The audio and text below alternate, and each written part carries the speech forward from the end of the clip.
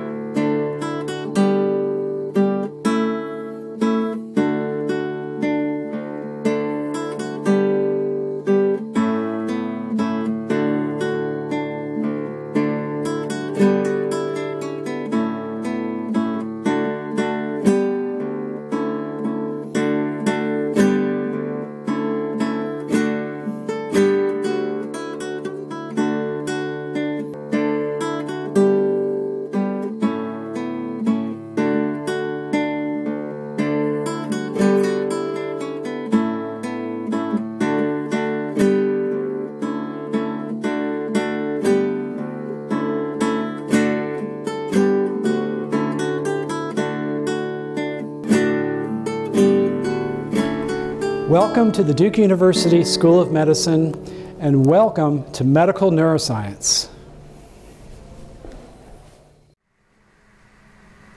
Well, I hope you enjoyed that tour of campus, starting at some of our athletic facilities, which are part of our better-known brand at Duke University, the Duke Athletics program, and then working our way towards the Medical Center, which has its own global reputation for excellence in the domain of biomedical research and healthcare.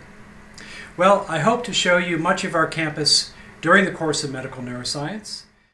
We'll spend some time together in our teaching laboratories here at the Trent Seaman Center, where we'll have an opportunity to examine brain specimens together. We'll even spend some time behind the scenes here in the Trent Seaman Center in our specimen preparation room, where I will show you some of my favorite places in the human brain. And of course, we're going to spend some quality time in the Duke Institute for Brain Sciences through that glass cube behind me. And of course, in the Duke Institute for Brain Sciences, we always think inside the box. That's the glass cube. And we certainly will spend some time here in my office in the Duke Institute for Brain Sciences.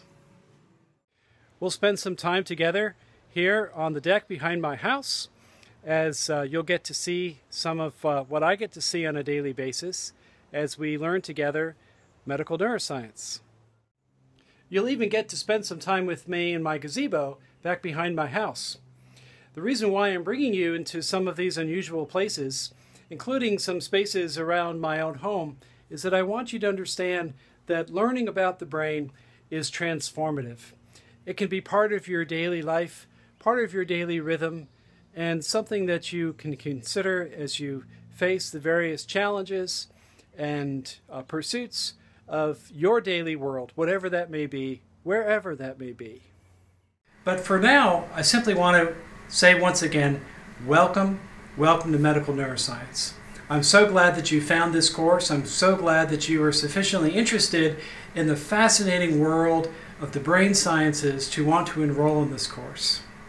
What I'd like to do for the next few minutes is begin to tell you a bit about myself, and that will lead to some additional introductory video lessons that will help orient you so that you can get off to a great start here in medical neuroscience. So let's begin by talking a little bit about myself. I found over the years that it always seems to help my learners, and certainly helps me as an instructor, if I help explain to all of you a little bit of my own story as to how I got to be where I am today. Well, my story has a beginning, as all stories do, and in my case it was back in sometime in the last century. I won't tell you exactly when, but I was born and raised in the northeast corner of the United States in a small state, indeed the smallest state in the United States, called Rhode Island. It's a beautiful place. It's part of the region of the country that we call New England, and in my case, Rhode Island is really dominated by a beautiful rocky coastal landscape with the occasional sandy beach there as well too.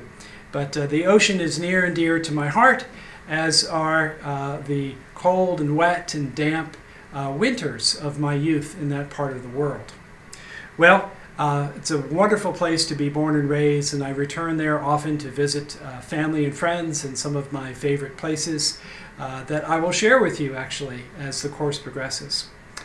I moved out of that part of the country, however, towards the middle of the United States to a city called Tulsa, Oklahoma, where I did my baccalaureate education at a university called Oral Roberts University. There I majored in biology, and I decided to stay on after graduating with a Bachelor of Science degree to pursue a Master of Biomedical Science degree emphasizing physiology. And it was at that point in my educational career that I was introduced to the human brain. In fact, the year was 1986, and I first met the woman that I would marry on the same year that I held a human brain for the first time. So that was several decades ago now, and in both cases, that of my wife and that of the human brain, it was pure love at first sight. So after completing a master's degree in physiology, I was determined then to pursue a doctoral degree in the field of neuroscience. And at the time, one of the very best programs available was at Washington University, still in the Midwestern part of the United States, in the city of St. Louis, Missouri, where I pursued a PhD degree in neurobiology. Well, I received that degree in 1992, having the benefit of working very closely with Professor Joseph L. Price, one of the truly great neuroanatomists of our time. Dr. Price instilled in me a love for human neuroanatomy, a broad interest in all kinds of neural systems that are involved in the integrated action of the nervous system, and he was a powerful mentor for me personally as an educator. So I owe a lot of the career that I've enjoyed these last many years to my grounding with Dr. Price at Washington University. Well, from there, I finally came to Duke. And I came to Duke in 1992 as a postdoctoral fellow with my wife, who was pursuing additional medical fellowship at Duke University Medical Center. And I landed in the Department of Neurobiology as a postdoctoral fellow, working under the direction first of Professor Dale Purvis, and then under the direction of Professor David Fitzpatrick. After several years of fellowship work, I joined the faculty of the Duke University School of Medicine, and I've enjoyed quite a long and I think successful and certainly satisfying career as a research scientist and as an educator. More recently, I have joined an institute that we have at Duke called the Duke Institute for Brain Sciences, where I'm involved in leading the educational mission. So that's the broad overview of how I got here. Now I want to be a little bit more particular and tell you next about my life in research. So I've had a variety of interests, and I've pursued a number of different domains of neuroscience research. What they all have in common is a pursuit of understanding the organization and function of neural circuits in the brain. And this pursuit has taken many forms over the years. Much of my career has been focused on the mechanisms of response selectivity in the visual areas of the brain. Now, I am truly fascinated by vision, but I see this line of investigation as revealing some fundamental principles that will apply to other kinds of circuits elsewhere in the brain, including those that subserve functions other than vision. So my interests are primarily basic at the level of understanding how the structure of neural circuits accounts for their physiology, their function. Well, this interest in the visual parts of the brain began to extend back in developmental time and more recently evolutionary time. So I'm interested in understanding how these kinds of neural circuits and their structure-function relations develop. And you'll hear more about the research that I've been privileged to lead as we get deeper into medical neuroscience. In brief, one area of my activity has been to try to understand how what we call nature and nurture and self-organization interact to account for the evolved state of mature neural circuits that we have in our brain. Because of my work primarily back as a graduate student with Professor Price, I've acquired some expertise in human neuroanatomy, which has allowed me to interact with clinical colleagues doing a variety of research on patients at the Duke University Medical Center and volunteer subjects who are participating with us in ongoing investigations of the structure, organization, and function of the human brain. So it's been a real privilege to be involved in a variety of collaborative research projects with faculty here at Duke and colleagues around the world. As an educator, I've had wonderful opportunities to develop and to have an impact here locally at our Duke campus.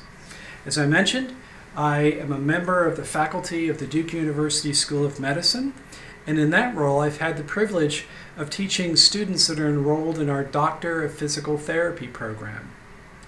I've also been involved with educating our future physicians in our Doctor of Medicine program, and I've been involved with other kinds of learners in our School of Medicine at various levels as well over the years. I've also been quite involved in recent years in our Trinity College of Arts and Sciences, which is one of the main baccalaureate colleges of Duke University. There I've been involved with teaching courses in our undergraduate neuroscience program, and I've also helped to lead that program as an administrator.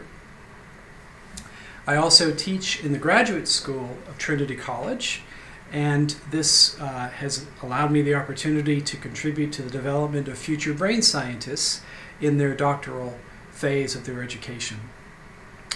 And as a member of the Duke Institute for Brain Sciences, I've been charged with helping to organize and coordinate our educational efforts, primarily as they are directed towards our baccalaureate students in Trinity College. So it's been a wonderful privilege to work across this educational continuum and hopefully have an impact on learners not unlike yourself who come to our residential programs here at Duke University. Well, my story would not be complete if I didn't also introduce you to my family.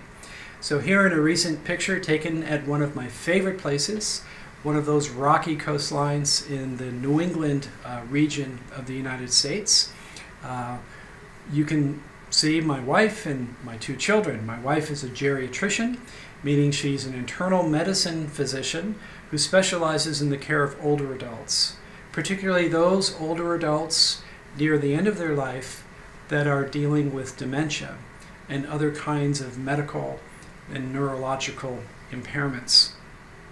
I have two wonderful children named Jonathan and Hannah, who are a joy and a blessing in my life on a daily basis. Well, now that you know something about me, we'll next turn our attention to understanding the scope of medical neuroscience.